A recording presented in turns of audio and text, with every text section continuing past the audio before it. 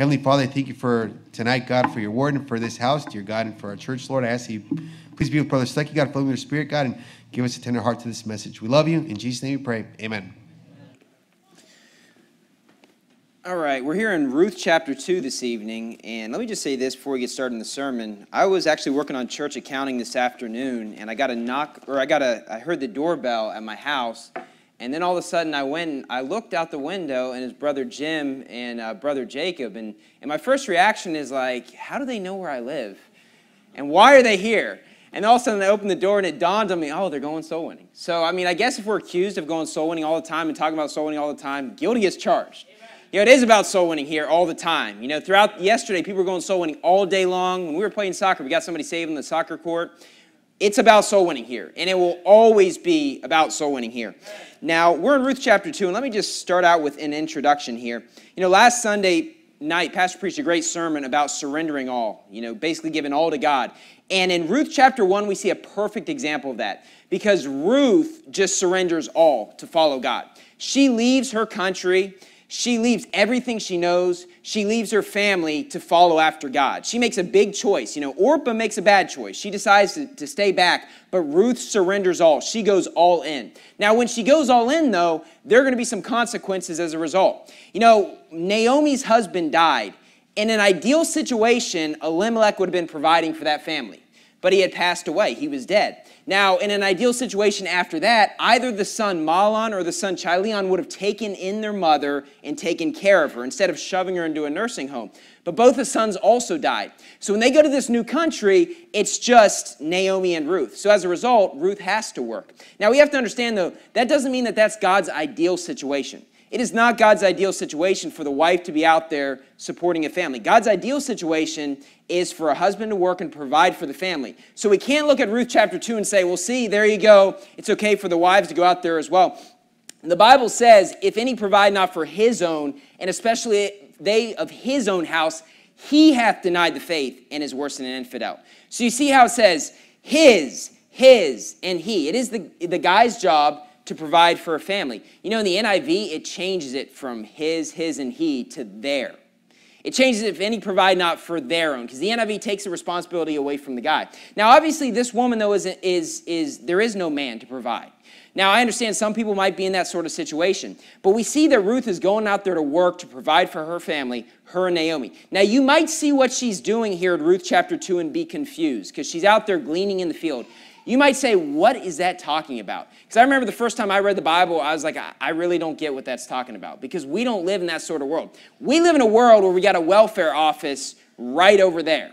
That is not normal. And people see that and they think it's normal. And we in America, we're desensitized, and we think it's normal that a bunch of people are stealing money from other people because they're not working and they're not trying to work. But that is not normal, and it's never going to be normal. That is not God's system. That is not of God. My wife, is from the Philippines, and they don't have a welfare system in the Philippines. I wish I could record the conversation when I was explaining to her the system, because she was shocked, because it doesn't make any sense whatsoever. She's just like, how are these people surviving? I was like, well, the government gives them money. She's like, for what? And I was like, for nothing. I said, I guess the goal is if they get paid money, eventually they'll be a good, hardworking member. And I remember she said to me, she's like, well, if the government's giving them money, why would they ever be motivated to work? And I was like, man, I wish our government would get that. I mean, because apparently they're just not that smart, because common sense will tell you it is stupid to just pay someone for doing nothing and expect they're going to start to do something. But see, we see that and we become desensitized. You might walk outside in the morning after a service and see all these homeless bums who have destroyed their lives. And let me tell you something, they've destroyed their lives from getting drunk and doing drugs. They're there as a result of their own actions. That's not normal, though. The welfare system is not normal. But what you see in Ruth chapter 2 is actually God's system. See, man's logic is always going to fail. God's system is perfect. We're not going to turn there for sake of time, but in Leviticus 19, which we're actually going to be on Wednesday night, it talks about this, and Deuteronomy chapter 24, that when you had a field, you weren't supposed to take all of the food out of there. You were supposed to leave some of that food for poor people. As a result, poor people, they had an opportunity to get food, but here's the thing. People didn't gather it for them and hand it to them. They actually had to go out there and work hard to gather up the leftovers, gather up the remnant, gather up the food that was not taken, gather up the food that was either forgotten or fell on the ground or wasn't wanted. So as a result, they had to actually go out there and work hard to get their food. And that makes sense, because here's the thing, in some countries, there are lots of poor people that are not like these homeless bums out there, who's just, they're just poor. The Bible says there's going to be poor people among you. It's a guarantee from God. They're always going to be among us. And, in some countries, it's not like those people out there. They are working hard. They just happen to be poor. Here, though, when you see people that are on the streets, those are the choices that they've made. And here's the thing. I understand that for various different situations, someone might be living off the government to some degree, but at all costs, we should try to not have that happen. We should try our best to get off that system. We don't want to live off the government. I'm against the government, so guess what? I don't want to live off it. I want to be self-supporting. I don't want to have to expect the government to pay my bills. I want to pay my own bills in life. And see, Ruth had this attitude. She said, I'm going to go to this country, and she was willing to take the remnant. She was willing to take the leftovers. The name of my sermon tonight is Content with the Crumbs. Content with the Crumbs.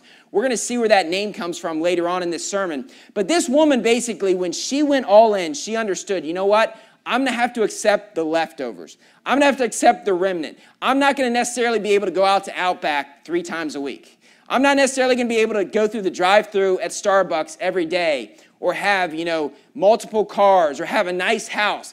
I might have to just accept that I do not have that much in life. And she was okay with it because she said, thy God shall be my God.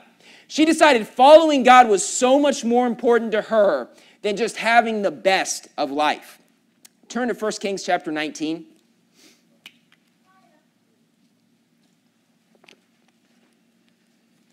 And this is the sort of attitude we need to have in life. We need to be willing to accept what we get in life.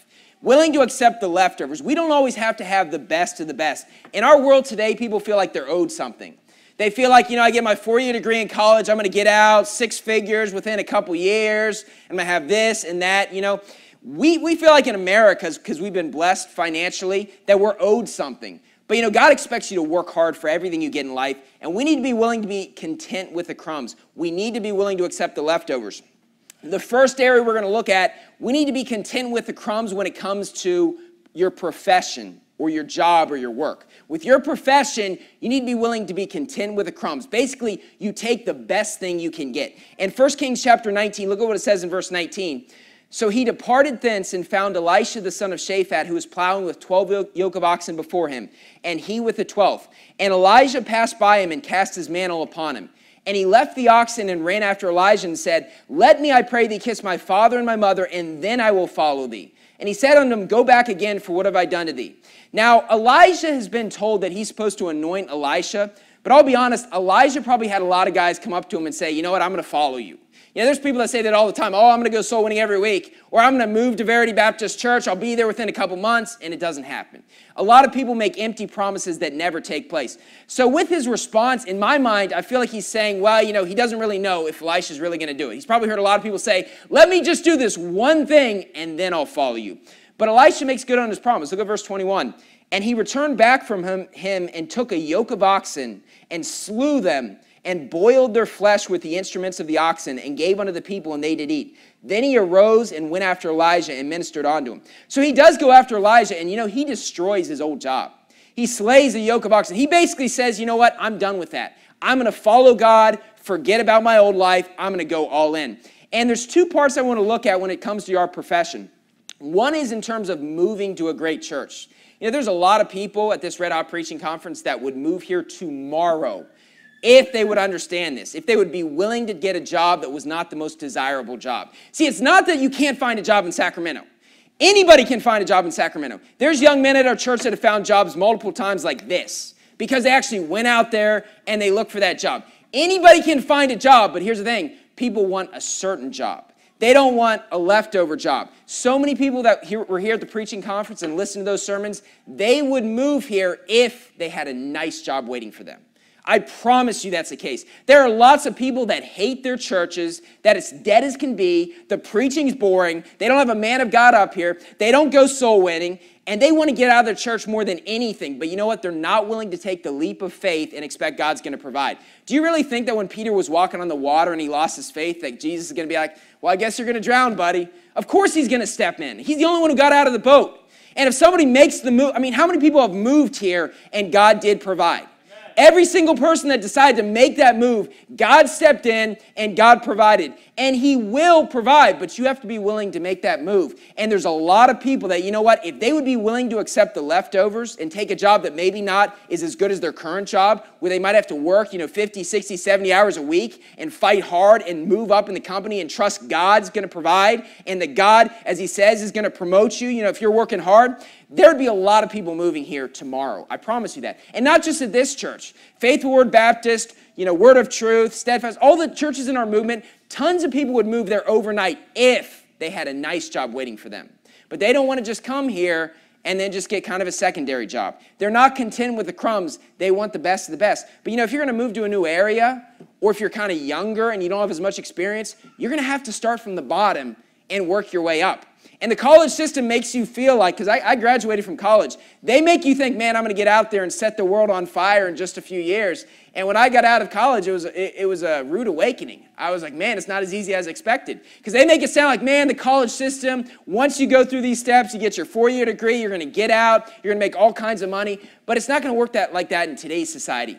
Maybe in the past, our country was blessed enough. It's not like that today. You have to be self-motivated to make it. And there are tons of people that they would move here overnight if they knew there was a great job waiting for them. Turn to 2 Thessalonians chapter 3.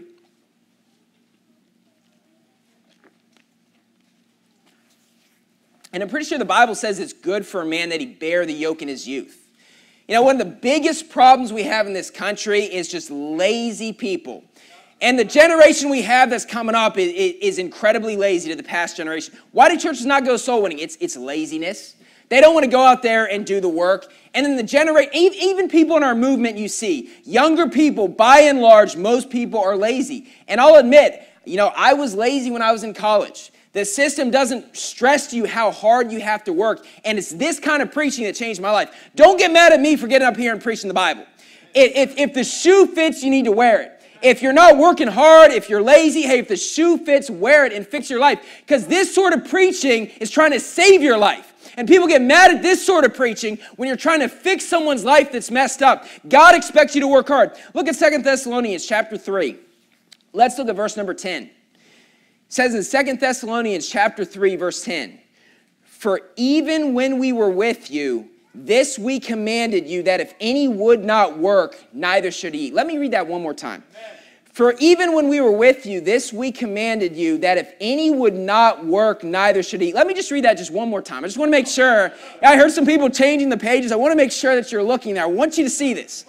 "For even when we were with you, this we commanded you." It didn't say it's optional. "This we commanded you, that if any would not work, neither should eat." You say, Brother Stucky, if somebody outside needed bread to survive, someone who's not willing to work and has just gone on drugs their whole life, would you give them money? Would you give them food? No, I would not. Because the Bible says it's commanded that if you don't work, you should not eat. I remember when I was in college as a freshman, a naive freshman in college, because in West Virginia, we don't have a lot of homeless people. There's a lot more homeless people here than where I was in West Virginia. The big cities is where you're going to generally see a lot of homeless people. And I remember somebody came to me with his story, and it sounded good because it was new to me. And he talked about how, I don't even remember what he said, but I remember feeling guilty for him, feeling really bad. And I gave him like $10 or $20 because I thought, man, I'm really blessed financially. I got out of my class, and just like an hour later, the guy had this big bottle of booze in his hand. And I learned a lesson there. If I had known the Bible better, I would have known what the Bible says about it. But I wasted my money. And actually, I didn't just waste my money. I helped that guy keep his problem going. Because see, if people realize that there's money coming, they're not going to ever be motivated to work hard. But if they realize, man, I'm going to die unless I go out there and work, guess what? They'd find a way to work. They'd find a way to humble themselves and go to jobs, go somewhere and get a job rather than being lazy. But when we keep that problem going, they're never going to end it. And the Bible says if you don't work, neither should you eat. And I'll be honest, I believe it would take something major for me to just decide I'm going to sit around and do nothing all day. For one, it's pretty boring when you have nothing to do all day. And I'll be honest, when I have a day off sometimes, you're working hard, you're just waiting for that day off. If I don't have it planned out what I'm going to do that day, oftentimes I just sit around and waste my time, and I'm miserable, doing nothing. You'll see some of the most miserable people are people that retire and they don't have a plan for when they retire, and they just have all this empty time. They're not happy. How about people that win the lottery? Does that fix their life? No, they end up getting a divorce 2 years later. When people don't have something to do, it ruins their life. God's system was for us to work. That's what God wants. And that is going to fix your life. And look at what it says in verse 11. For we hear that there are some which walk among you disorderly, working not at all, but are busybodies. You see, when you don't work, the result is you're going to walk disorderly. I mean, we've already seen that and heard that from the mini sermon before this sermon. If you don't work, you're going to end up walking disorderly. It's for any of us. I mean, think about David, a man after God's own heart. Before he committed adultery, the Bible said, at the time kings go forth to battle. But guess what? He didn't go to battle. He had free time, so guess what? He couldn't sleep because you know what? The sleep of a laboring man is sweet. The sleep of a lazy man, you're going to wake up throughout the middle of the night. The sleep of a laboring man is sweet, and guess what? David wasn't working. He was lazy, couldn't go to sleep. He ends up committing adultery. And see, that's the thing. It doesn't matter who you are. You could be someone who's a child of God, a man after God's own heart. But if you have too much free time, you have nothing to fill it with, you're going to get into trouble. I promise you that would happen to me. If I had all this free time, I would end up getting into trouble and doing stupid things. An idle mind is the devil's workshop. If you have a bunch of free time, it's not a good thing. And the Bible says, it's right there after verse 10 that we hear that there are some which walk among you disorderly, working not at all, but are busybodies. Now them that are such we command and exhort by our Lord Jesus Christ, that with quietness they work and eat their own bread. Eat their own bread. That means you go out there, you work, and the money you make, you buy your own bread. Don't take bread from my pocket. Don't sit here and not try to work at all and give every excuse for why you don't want to work. And then you're going to take my bread because you're too lazy to work. And you put every excuse up there. But the bottom line is that if you're just simply living off the government and not trying to get off it, and there's no real reason, you don't have massive health things that prevent you, you're stealing. Because you're not eating your bread, you're taking somebody else's bread. And that's what the government's teaching you. But that's a wicked philosophy. This welfare system, show it to me in the Bible. You will not find it. The Bible says eat your own bread. And let me tell you something. There was a time when I got a job, and then all of a sudden they called me a couple days later and said, actually, you can't start for 8 weeks. I was actually a public school teacher for 1 year, and I had to do a fingerprint clearance card. So all of a sudden, it's like, well, great, I just left my old job. So what did I do for 8 weeks? Did I just sit around there and stare at the wall? No, I got a job at a car wash making minimum wage. Because at least it's some money, and the other thing is I don't want to stare at a wall all day. I'm not going to just go there and do nothing for 8 weeks. Man, I got to do something with my life. Rather than just sitting around and doing nothing. We got to work hard. And here's the thing. It's amazing that when you preach sermons, a sermon that can really help change someone's life, they just tune out because they get offended so easily. When this can fix their life. And if people would get the concept of working hard, it would change their life. Because I'm honest with you, I was a lazy person in college. I was very lazy. And this sort of preaching changed my life where I was like, man, God really, lays down the hammer when it comes to being lazy. If you don't work, you shouldn't even eat. That's pretty intense. And you don't hear that from many politicians. They'll give every excuse in the book, but you don't see an excuse from God. God expects you to work hard. Amen. Turn to Philippians chapter 4. Philippians chapter 4.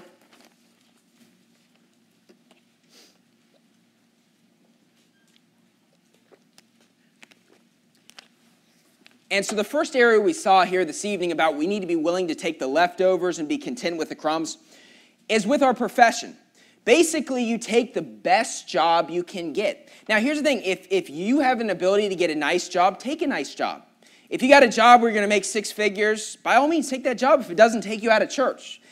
But if you can't get that job, you know what you don't do? You don't just sit around and do nothing and say, well, I'm not going to get a job unless I get the really nice job. That's ridiculous. You take the best job you can get. And the younger you are, you probably have less experience. You might not be able to get a great job. And the bottom line is we just need to take the best job we can get. No matter who you are in here, take what you get. You say, well, it would be degrading if I worked at a fast food place. There's plenty of people that do that to survive. As long as God's providing your needs, that's fine. you know what, whatever job, and if you can get a better job than that, you take a better job than that. But if that's the best you can get, you take that. You take the best job you can get. That was the attitude of Ruth. Think about what she did. You know, when you think about her gathering up the food that's left in the field, you know when you buy like a bag of grapes at a store, and you know, if you don't eat them fast enough, there's always the wrinkled ones at the very bottom of the container. I don't like wasting food, so I'm always in a tough position. Am I going to eat the very bad tasting grape that I already paid for, or am I going to let it just go to the trash, you know? Nobody wants those grapes in the bottom. But here's the thing, Ruth said, you know, I'll take whatever. I'll take whatever's fallen on the ground. I'll take whatever as long as it provides my needs. Because I guarantee you they weren't just leaving the best automatically. They were taking the best. You're getting the leftovers. You're getting the scraps. But she said, you know what, that's okay. Because she decided following God is far more important to me. Following God. And honestly, since the Bible says he commands you to work, that's called following God. Doing what he actually says. So it's just like, you know, if it takes, you know, working at a fast food job, that's the best you can do, you do it. Because that's what the Bible, that's what he says he commands it. And when he says he's heard it, it's like a really bad thing. He's like, I've heard this really terrible, terrible thing. There's people not working and walking disorderly. But since we live in a country that's kind of rich compared to other countries and we got the welfare system, we think it's normal. But I'll tell you what, in other countries, they wouldn't consider this normal. In the Philippines, they wouldn't consider this normal because those people would just end up dying because nobody's just going to hand them, well, here's your hundreds of dollars for the month for your food. You'd have to work and do whatever you can to get food to survive. In Philippians chapter 4, the second point I want to look at is with possessions. The first thing we saw is with our profession or our job, we need to be willing to be content with the crumbs. Take the best you can get. Take the leftovers. But look at Philippians chapter 4. We're going to look at possessions. It says in verse 11, not that I speak in respect of want, for I've learned in whatsoever state I am therewith to be content. I know both how to be abased and I know how to abound. Everywhere and in all things I am instructed both to be full and to be hungry, both to abound and to suffer need. We see that Paul says, you know what? As long as I have just something, I'm fine. He says with possessions, I can have the bare minimum. He says I know how to abound, but he also knows how to be abased. He says I'm willing to accept whatever. And you look at Paul's life, Paul went everywhere. Do you really think he had a really great job waiting for him and a nice house and a nice car everywhere he went? He did what he could to survive. He was willing to live a very simple life. So not just with the profession we take, but here's the thing, we need to be willing to accept the leftovers, you know, in our life when it comes to our possessions. You know, when you're newly married, you know, when you're younger, you probably don't need a really fancy house. You probably don't need a fancy car. If you can afford that, hey, great. That's great. And, you know, maybe you're a young person who does have a lot of money. Then get the nice house, get the nice car. But you know what? I'll tell you what's much better than having to worry every single month if you're going to be able to pay your bills is getting a very modest place and being able to pay the bills every month. You know, when I told the story about the soul winners knocking at our door, then afterwards I saw there's 6 of the people from our church out there talking. They're like right out in front of our house. So I went out and gave them water and everything. And people saw my house. It's a modest house, and I'm not embarrassed by it. And I told them what I paid for it. I didn't pay a lot for it. But, you know, it's something that was definitely in our price range, and it was the best thing for us. It's a pretty small house. It's a modest house. I am not embarrassed by that. I'm not embarrassed not having a big possession. I don't need a fancy place. And honestly, we looked at other houses that were more expensive. And quite honestly, when I was thinking in my head how much I'm going to pay for a month, I was like, I would rather pay a few hundred less and feel pretty comfortable than rather being stressed out all the time. Because I know what happens to me when I get stressed out about money. I do stupid things. And that's with any guy, especially when you're providing for a family. When you're stressed about money, you do stupid things like moving to Moab, like Elimelech did. You know, you do stupid things like leaving a great church and then going after money. You do a lot of stupid things when it comes to money. And so I didn't want to be in that sort of position. I said, you know what? I'm willing to accept less possessions. I have my modest house. You know, we have one car. We don't, you know, and here's the thing. People think that they're owed a nice vacation every year. Where does it say that in the Bible? I mean, if you go on a vacation every year, hey, great. If you can afford that, praise the Lord. But you're not owed a nice vacation every year. I don't remember seeing that in the Bible.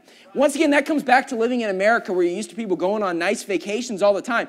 Like I said, if you can afford it, go on it. But if you can't afford it, then don't go on it. Don't feel like I got to waste $2,000 I don't have to destroy my life. If you can't afford it, then don't go on it. And once you have more money, then you can start going on nice vacations. But if you don't have the money, don't go on them.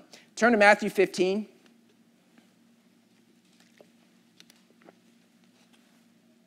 You know, I was going to do my best to preach a short sermon, but we're already at 24 minutes, so I guess that's probably not going to happen. But anyways, while you're turning to Matthew 15, I'll read in Hebrews 13:5, it says, Let your conversation be without covetousness, and be content with such things as ye have. For he hath said, I will never leave thee, nor forsake thee. This attitude that you need everything in life and you're not content with what you have, it causes you to be a really bitter and angry person. When you expect everything, look at a kid who gets everything they want in life. They end up being a rebellious punk when they grow up. They end up being a bad kid when they grow up, when you hand them everything in life. You have to be willing to work hard for things. In Matthew 15, let's look at verse number 21. Matthew 15, verse 21. It says, Then Jesus went thence and departed into the coast of Tyre and Sidon. And behold, a woman of Canaan came out of the same coast and cried unto him, saying, Have mercy on me, O Lord, thou son of David. My daughter is grievously vexed with a devil. But he answered her not a word. And his disciples came and besought him, saying, Send her away, for she crieth after us. So the disciples are saying, hey, get rid of this woman. We don't want her around. And Jesus has not said anything to her yet. But look at what it says in verse 24. But he answered and said, I am not sent but unto the lost sheep of the house of Israel. Then came she and worshipped him, saying, Lord, help me. But he answered and said, It is not meet to take the children's bread and to cast it to dogs. Now notice in verse 24 how he says, I'm sent unto the lost sheep. I'm not sent, but unto the lost sheep of the house of Israel. But then in verse 26, look at what he says to that woman. He basically calls her a dog. That's pretty strong language. Jesus is trying to prove a point here, both to his disciples and to this lady. But this lady was a very sharp lady, because look at what she says. She's really thinking. She says, And she said, Truth, Lord, yet the dogs eat of the crumbs which fall from their master's table. So what is she saying? She's like, yeah, you know what? I'm okay with being called a dog, but here's the thing. You know what a dog does? They get down right underneath the table and they beg for scraps all night long. And they will take whatever comes, right? Dogs will eat pretty much anything that comes. And she says, I'm okay with that. I just want a crumb from you, Jesus. And as a result of getting this crumb, look at what it says in verse 28. Then Jesus answered and said unto her, O woman, great is thy faith. Be it unto thee even as thou wilt. And her daughter was made whole from that very hour. Because this woman was okay with just getting the leftovers, just getting the scraps. She said, I might not end up being the greatest Christian in the world or get the most blessings from God, but I just want my daughter healed. And she said, I'll just wait here just for a blessing from God. I'll take the leftovers. I'll take the crumbs. She was content with her crumbs, and her daughter was healed as a result of this. And this is the sort of attitude we have in life. Don't think that we're something special. Don't think we're something special just because you're saved. You still are expected to obey God's commandments. Don't think, I don't need to obey God's commandments. I can be lazy, whatever. God expects you to work hard, and he expects you to be content with the things you're given. So the first thing we saw is with profession. We also saw with possessions. Turn to Matthew 20.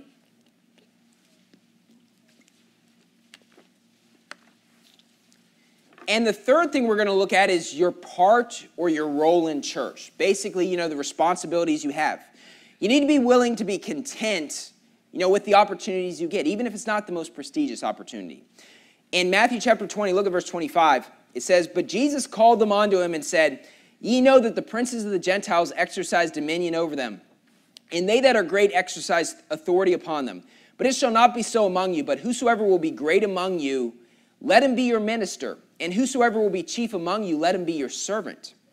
Even as the Son of Man came not to be ministered unto, but to minister, and to give his life a ransom for many. And so the Bible says that when Jesus came, he didn't come to be ministered onto, he came to minister. And I'll be honest with you, if you look at the people that are leaders at this church, we all do the remedial tasks that are out there as well. It's not like we expect someone to come up and shine our shoes before the service. That's never happened. I would think that's kind of weird if somebody came up and just started shining my shoes. We do the same remedial task. And when Jesus was around, did he not do some remedial tasks? He was willing to do whatever. He came to be a servant. And he expected his closest followers to be just like him. He expected them to be servants as all. He says, if you really want to be chief, you're going to be servant to all. If you really want to be lifted up, you're going to humble yourself more than anyone. That's a principle throughout the entire Bible. You want to be lifted up, you got to be willing to be humbled first. You got to be a humble person. Turn to John chapter 13. While you're turning to John 13, let me read Malachi 1:10 while you're turning to John 13, where it says, Who is there even among you that would shut the doors for naught? Neither do you kindle fire on mine altar for naught. I have no pleasure in you, saith the Lord of hosts, neither will I accept an offering at your hand. In Malachi 1, where he's constantly rebuking them, and throughout Malachi chapter 1, pretty much through the whole book, he's saying there's no one who's even willing to shut the doors or kindle fire for naught. Basically, they're only going to do it if they get something out of it. He's like, people won't even shut the doors. They won't kindle fire. And I'll be honest, I don't really think this is a problem here. I think there's a lot of people that are willing to serve at this church, but I'm still going to preach it because this ties into the sermon. We want to make sure this is always the case. But he looked and he said in Malachi 1 that people were not even willing to shut the doors for naught. Can you imagine if we were in a situation that nobody was willing to ever take out trash, nobody was willing to ever clean anything, nobody was willing to do anything, nobody was willing to drive the church van? Our church would not prosper. It could only grow so much because you'd have to have just a few people doing all the work. And honestly, most churches out there, it's really 20% that do 80%. Now here, I honestly believe there's a lot of people that do pitch in and do what they can. And they say, hey, you know what? I don't need the most prestigious job. It's like, how can I serve? I can't tell you how many people have come to me before and just said, hey, is there anything I can do? And then honestly, when there's someone who has that sort of heart, there's going to be something found for them to do. God has something so they can get rewards and be a great help to the church. In John chapter 13, look at verse 5. This is probably the great example, other than Jesus, dying on the cross, of humbling himself, where it says in verse 5, after that he poureth water into a basin and began to wash the disciples' feet and to wipe them with the towel wherewith he was girded. Then cometh he to Simon Peter, and Peter saith unto him, Lord, dost thou wash my feet? I'd probably have the same reaction as Peter. I'm just like, my Lord is washing my feet. Is there really anything more humbling than washing someone's feet? That's a pretty humbling thing that Jesus was willing to do. But then you have a lot of people at churches, they're not willing to do anything. Unless they get credit for it. If they get credit, man, they'll do everything. Everything as long as, everybody sees all the works they do. The Bible says not with eye service as men pleasers. You got to be willing to do things from your heart. Even if nobody sees, not getting any credit, not telling anybody about it, but just say, you know what, I'm going to do what I can to serve. And see, that's the example Jesus was leaving us. Turn to Romans chapter 10.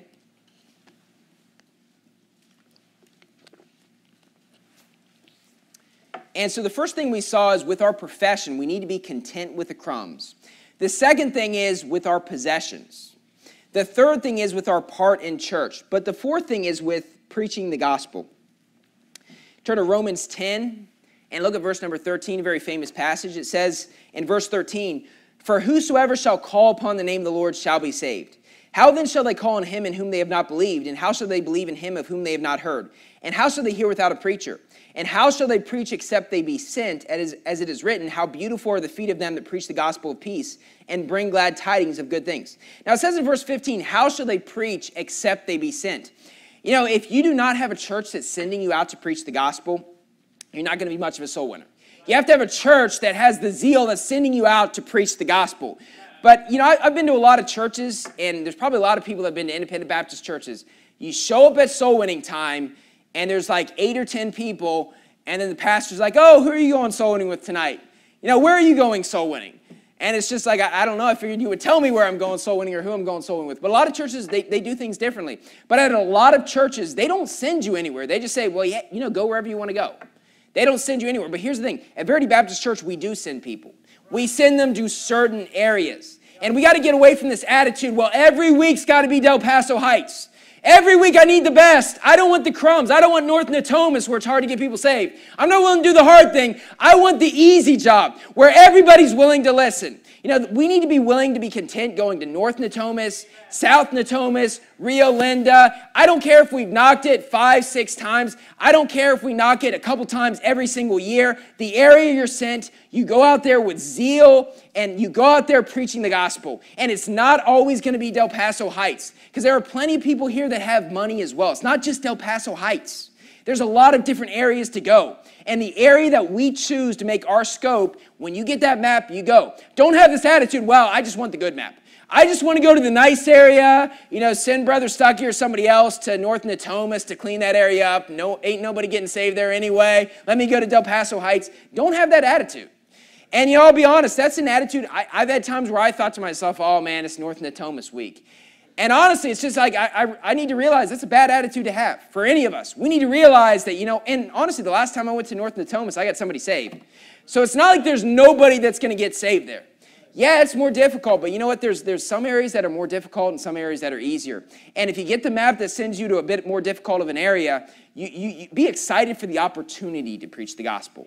I mean, it's great that God's giving us this opportunity. It's a great opportunity wherever you go. Even if it does take 6, 7, 8 hours knocking in one area to get somebody saved, praise the Lord that you have the opportunity to change someone's eternal destiny.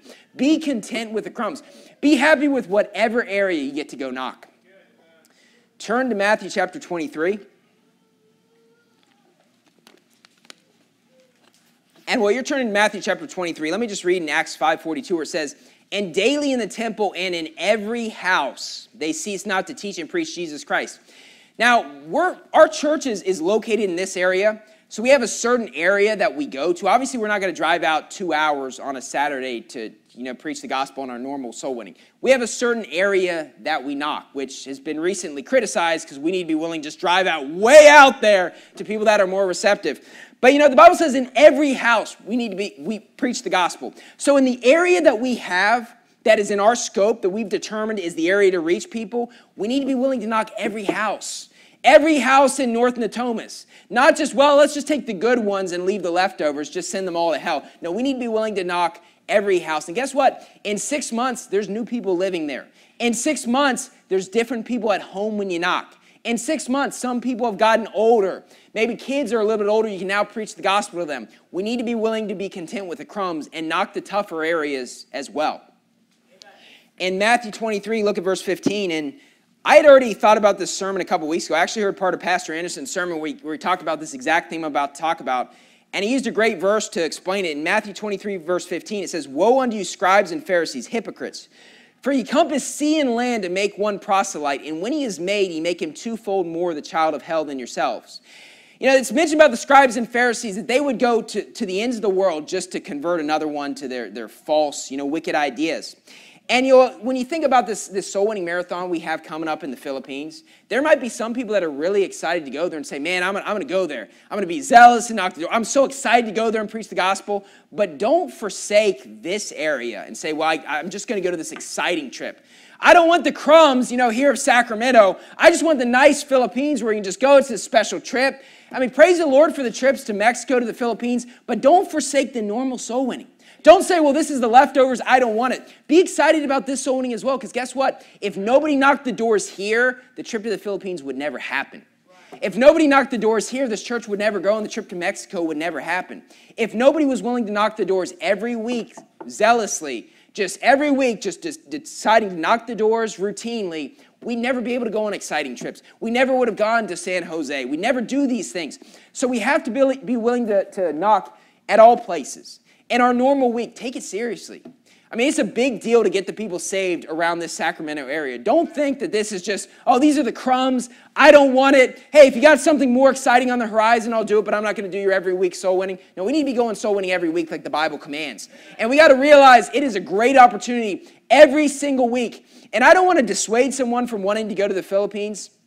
Go to the Philippines, that's great. But go soul winning every week before the Philippines trip. Go soul winning every week as much as you can, as much time as God has allowed you, depending on your stage of life. Go soul winning and take it seriously. Don't just wait for these special opportunities. Because honestly, isn't that what we always complain about other Baptist churches? Other churches that don't go soul winning every week, but they have this big event where they're just going to knock every door in the community, but they never go soul winning in their week-to-week routine. I don't want to be like the old IFB movement that's dying and is on life support right now and is not getting revived anytime soon. I want to be part of this new movement that says every single week we're going to go out there zealously and try to get people saved. And honestly, a lot of people are down in West Sac, but there's a lot of people saved there yesterday in West Sacramento. Because there's a lot of people that said, let's not knock West Sacramento anymore. There was a lot of people saved yesterday in West Sacramento. And the fields are white unto harvest everywhere because there's always people that are willing to listen. There are people out there that are willing to listen and will get saved. Turn to 1 Samuel 19.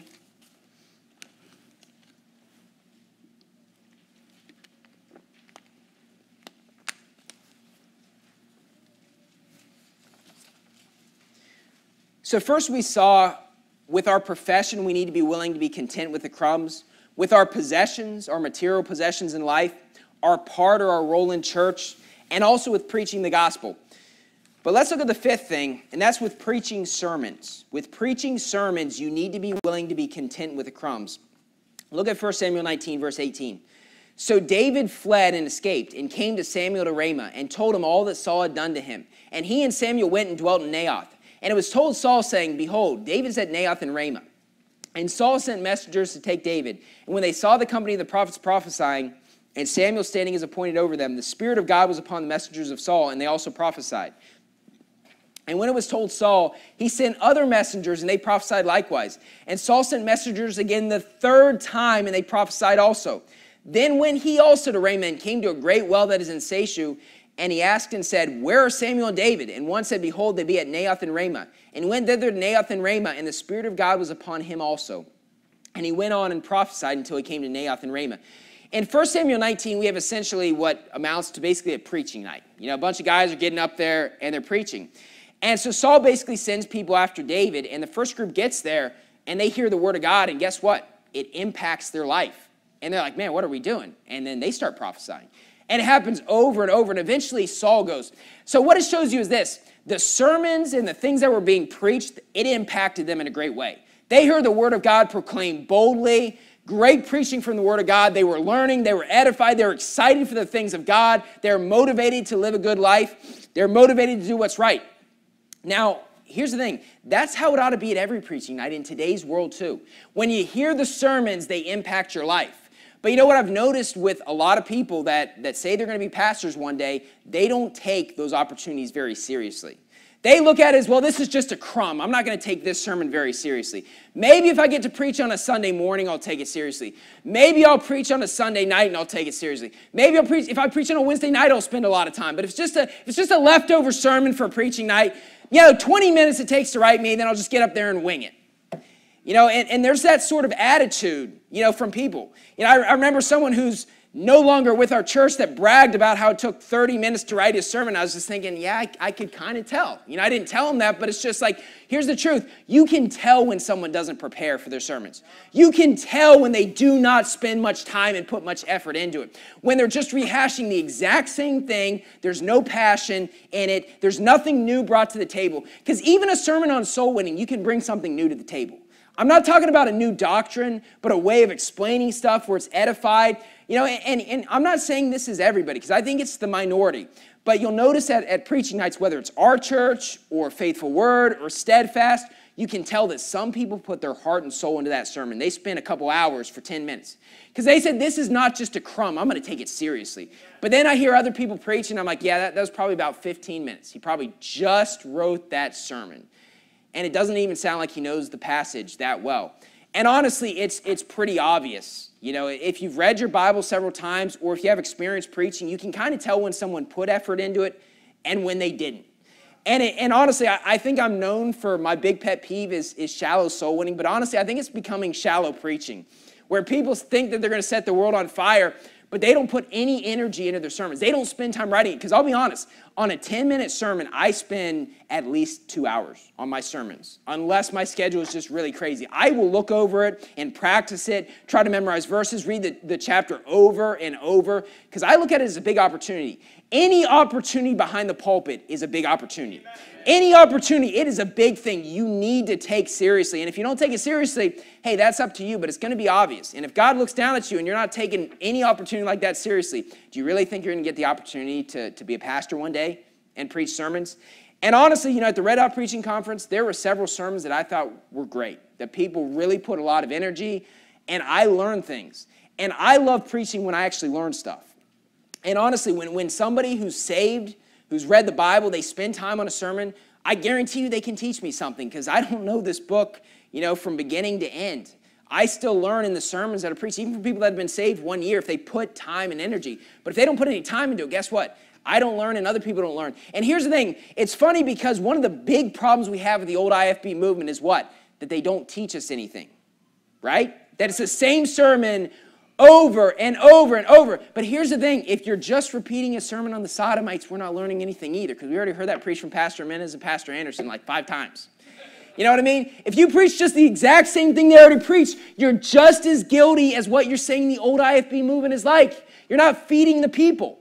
You need to actually spend some time and energy. And honestly, it is amazing when I'm reading something and God just opens up my eyes to something. And I'm like, man, I've never seen that. I've never noticed that. That will work perfectly in a sermon.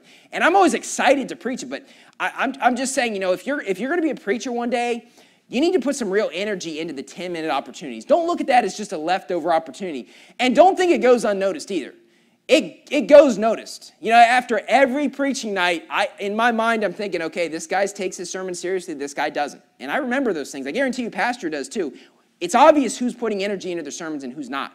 Don't fall into this trap of saying, well, I can just get up there and wing it and yell and just pound the pulpit and it's going to be great, right? It's going to be obvious if you didn't put any energy. I like to learn in preaching.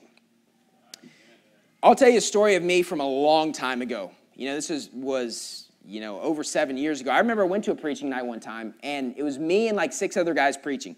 And I was probably the most experienced person preaching that night. And I put less time and energy into that sermon than I've ever put into any sermon before. I really kind of had this sort of attitude. I'm just going to get up there and wing it and set the world on fire, right? And I was preaching on a very common passage that you hear at a lot of independent fundamental Baptist churches. But I did a really shallow job in my sermon. And I thought I'd go up there and be fine. And once I got up here, I realized, man, I'm not that prepared because I was fumbling over my words. It wasn't structured. I was thinking, this doesn't even make sense.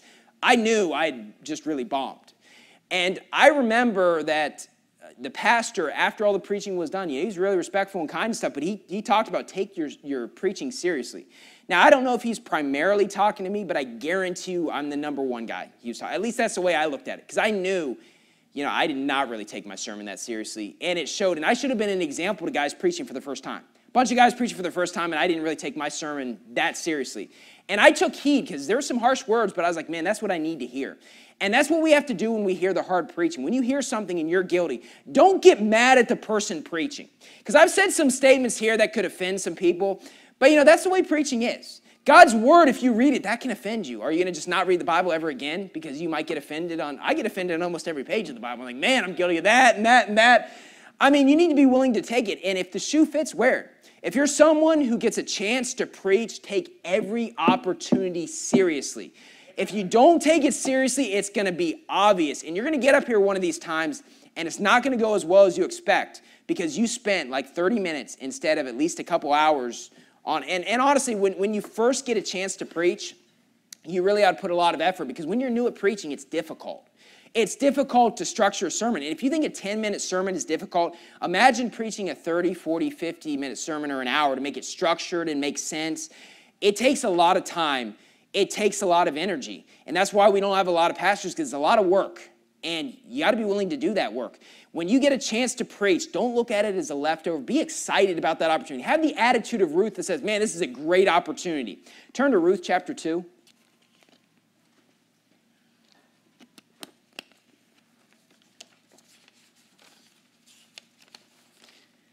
So the 5 things we looked at tonight was with our profession, our possessions, our part in church, preaching the gospel, and preaching sermons. Those are areas of life we need to be willing to accept the leftovers. Accept what God's given you. Be excited about it. But I want to show you the conclusion of the matter here in Ruth 2. Let's see what happened to Ruth's life because she was willing to accept the leftovers. We're going to see how that applies to all these points. Look at Ruth chapter 2, verse 7, where the Bible reads, "And she said, I pray you, let me glean and gather after the reapers among the sheaves. So she came and hath continued even from the morning until now that she tarried a little in the house." Now in verse 7, it's not actually her talking. It's the servant set over the reapers recapping what she had said to him before she started working. The servant is talking to Boaz in verse number 7. He's recapping what she had said. She was very respectful. And she came and said, can I just glean after the reapers among the sheep? She said, I just want the leftovers. And then we see in verse 8 that Boaz actually talks to Ruth after that.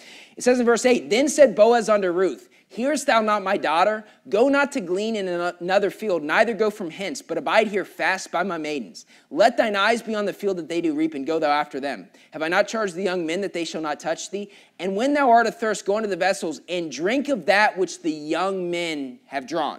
See, this lady is out there working extremely hard, and Boaz wants to help her out. He says, drink of that which the young men have drawn. Now she's getting an opportunity to drink water that she was not working for herself. You know, Boaz is really helping her out. He understands this lady's taking a big leap of faith in her life. He wants to help her. He's seen that she's working hard.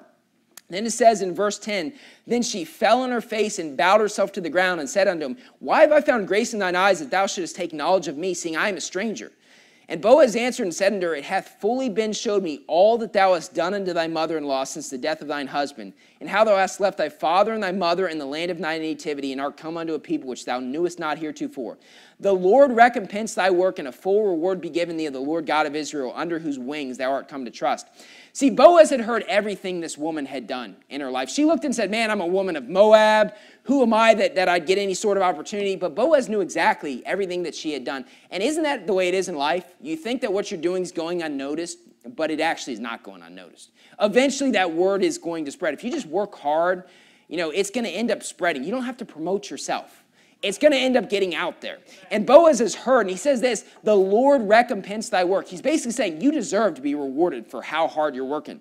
And then in verse 13, then she said, let me find favor in thy sight, my Lord, for that thou hast comforted me, and for that thou hast spoken friendly unto thine handmaid, though I be not like unto one of thine handmaids. And Boaz said unto her, at mealtime come thou hither, and eat of the bread, and dip thy morsel in the vinegar. And she sat beside the reapers, and he reached her parched corn, and she did eat and was sufficed and left. And when she was risen up to glean, Boaz commanded his young men, saying, let her glean even among the sheaves, and reproach her not.